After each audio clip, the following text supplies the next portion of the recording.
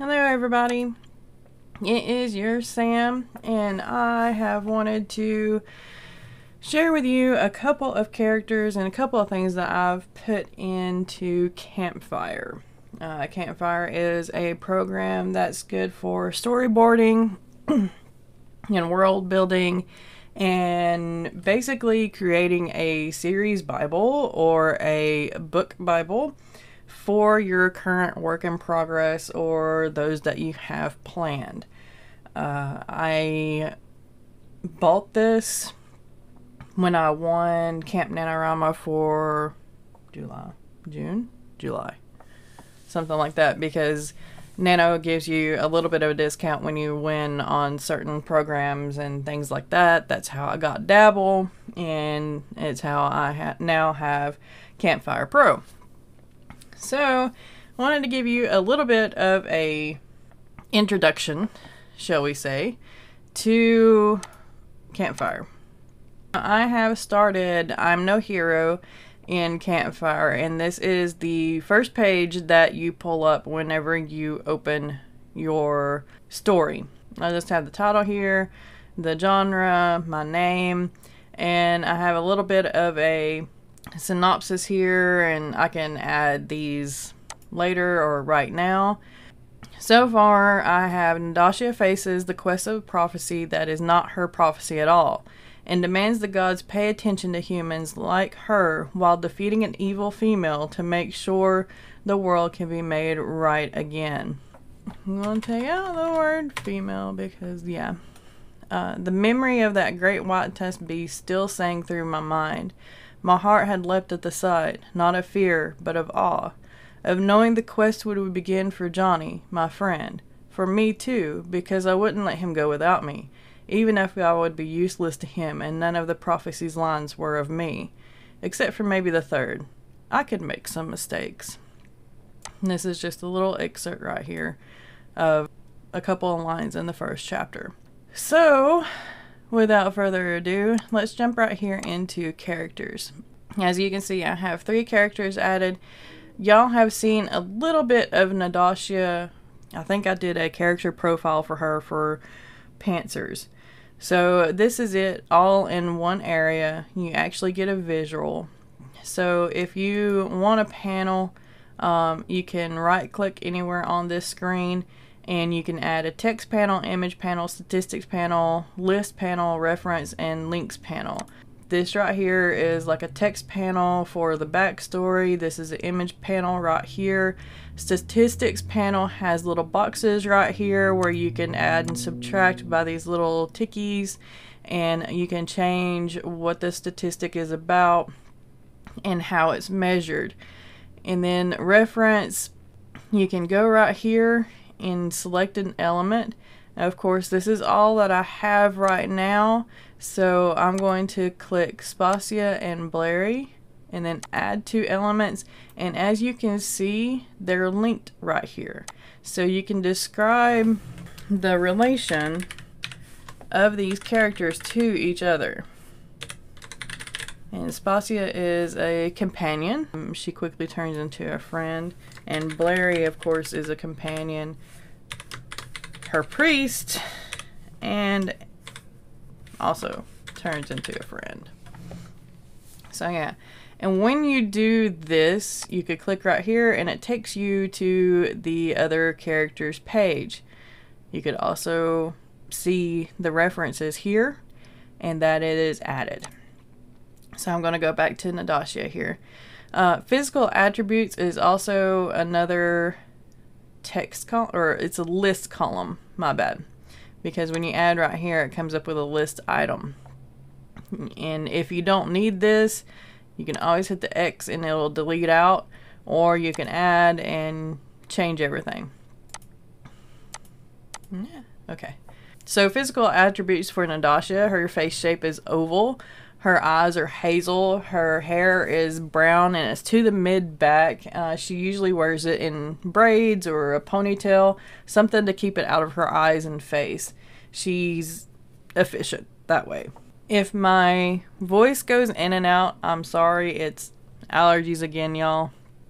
If you've watched any of my other videos, you know that I have really bad allergies, and they like to play around with my voice.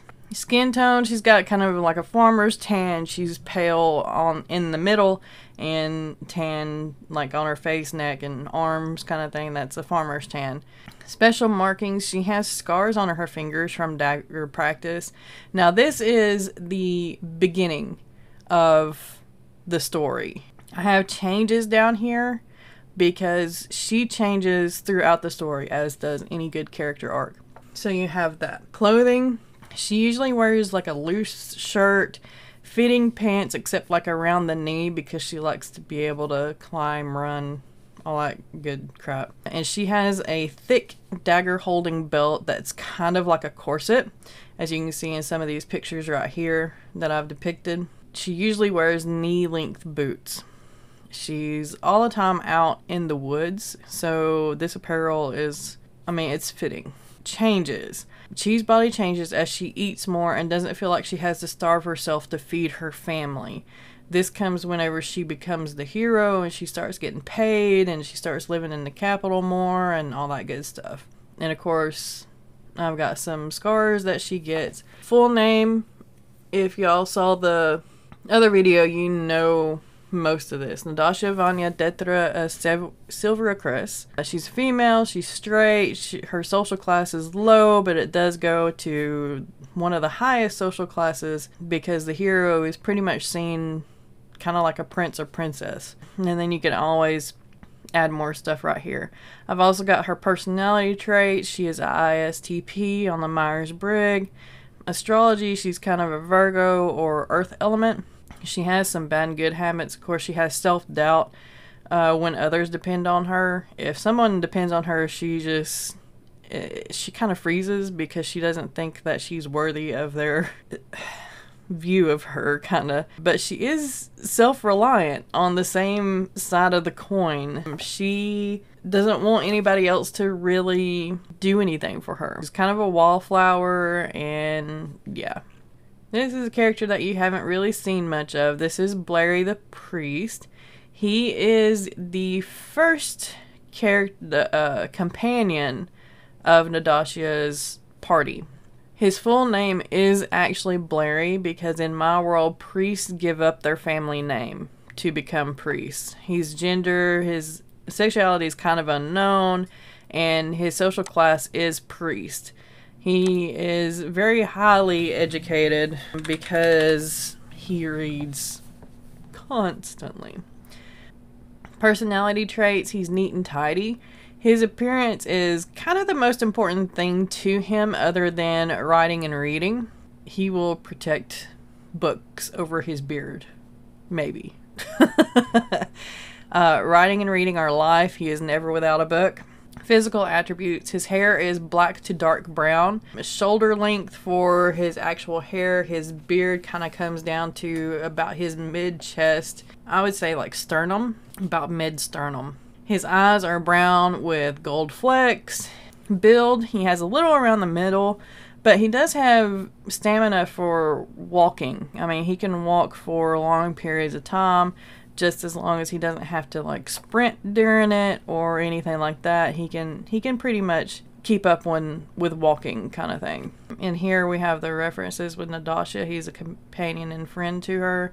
I haven't really added any statistics because right now Blairy is kind of ageless. I can add in height and weight here. Try to make it. And with height, because of the way this is, I usually just do it in inches instead of feet and inches. So we'll say let's do 73 inches. It puts him an inch over 6 foot. And statistic, we'll add weight. And since he has a little bit around the middle and he's 6 foot, I will look up the averages a little bit later. But I want to say he'll be around maybe 235 pounds. give or take. Like, again, I'll look at the averages later to make sure that that's about right. And another thing with these, see how this one has like a little scrolly bar? I kind of don't like my boxes to have scrolly bars in them. So I'm going to move this down. And the way you can do that is hover your mouse over these 3 bars right here or over this corner. And then I'm going to lengthen that, and there you go. So this is all very mobile, movable, and all that good stuff.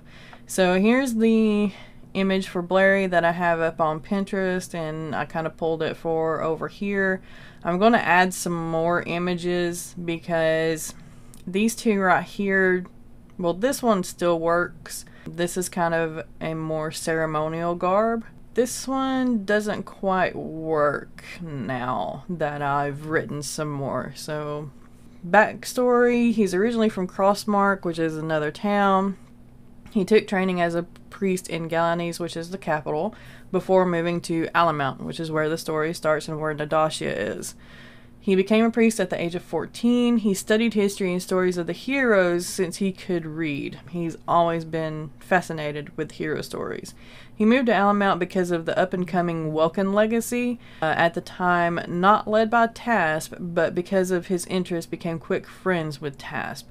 Welkin legacy is, Welkins are one of my races. Legacy is what they call their tribes, or their groupings of tribes that are under one leader. And here we have Spacia. Again, I'm going to move this box down and lengthen this one so that there's no longer a bar over here. So Spacia, her full name is Spacia Vierre. Her gender is female. She's straight. She's a hunter, which makes her kind of like a mid-lower class. Her education is she finished the primary school of the world, but she doesn't have any specialization training, kind of like Blairy does with his priesthood. Personality traits: she's skeptical.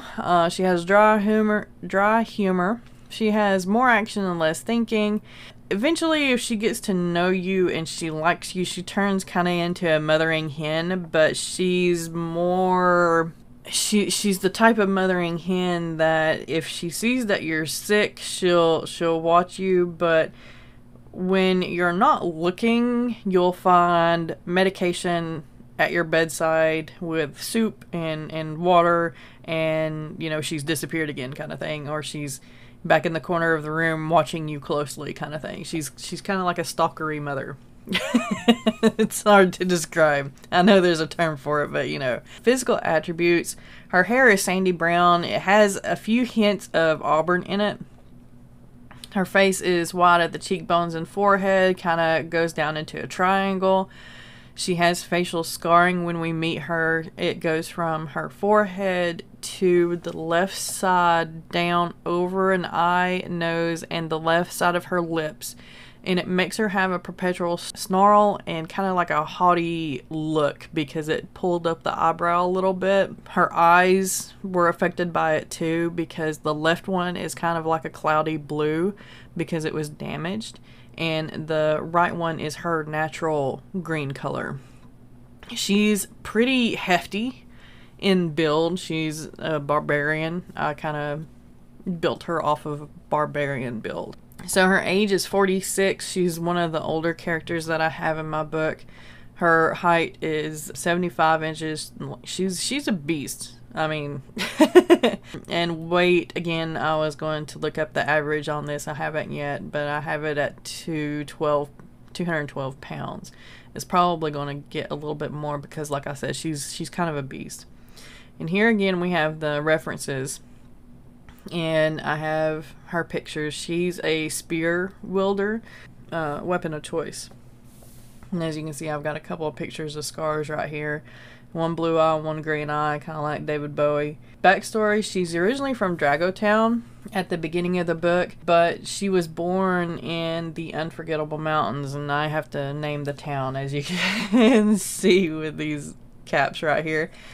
She found her husband when he came up on her during a hunting trip in the Unforgettable Mountains. They started hunting together and traveling the lands. She has one kid, but hardly ever talks about them. The child only lived with her up until her husband died, and her husband's family took the child from her, saying she was unfit. She kind of went crazy when her husband died, and yeah. Her husband died in the Unforgettables by a bear attack. She hardly survived. That's where she got her scarring. She did track down the bear and kill it. She has the claws and some of the teeth around her neck. The reason why the family took the child away from Spasia is because she legit did not care about anything other than finding that bear and killing it. So she got better, and that's what she did. These are the characters that I have in here so far. Next week I will add probably 3 more characters and their references and everything like that. And here you have the relationship tab right beside the character tab. And right now I have companions right here. I have the 3 that I have. And you can add little bubbles and you can move them around. And yeah, it's pretty neat. Nadashi is kind of in the middle though. So yeah. And you can change the line top if you want, if it'll let me do it again. Yeah, it won't let me do it again. But here's a family tree, and I have Nadasha just added right now. I will have the rest of her family in here. Timeline, I don't have anything in here. Well, I have 3 things. So we have the prophecy fulfillment, and then we have receiving the gifts when she takes up the quest, and then we have finding Spasia and the next town over. And then you can do character arcs. I have nothing here yet, but any character that you put in automatically has a page, and all the events and everything right can be built right here. So this is my really old map, and I went ahead and just put it in here. I am going to be making a new a new map, putting it in here right here in this slot. I'll be using Incarnate. You do have an encyclopedia. I have some words and phrases that are very common in this world, food that's common in this world, not anywhere else, that I'll be putting in here. And then of course you have the world building pack, where you can put species, cultures, languages, religions, philosophies, systems, magic, and items in here as well. So yeah, that is Campfire.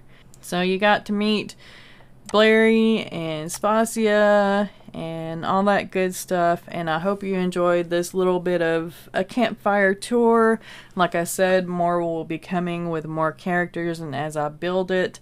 The first draft of I'm No Hero is done, so I'm slowly going back and slowly adding everything, because I'm kind of a discovery writer while having a loose outline. So I'm slowly going back and building a series Bible as I'm rereading it. It'll be fun. You get to see some of the process and all that good stuff. Sunday, I believe I am going to reread one of my very old manuscripts. One of the ones that I did not finish because at the time I did not outline. I fully discovery wrote, and I kind of quit in the middle. And I'm going to show you guys how to outline to be able to finish the work off of what you have. And it's probably going to be a really embarrassing read, but you know what? It'll be worth it for you guys, right? Right. As always, be safe, be kind, remember to smile. And if you like more content like this, make sure to like it and subscribe. I really appreciate you guys. I have 54 subscribers now, and it makes me feel all warm and cozy inside. So yeah, thank you so much, and I'll see you next time.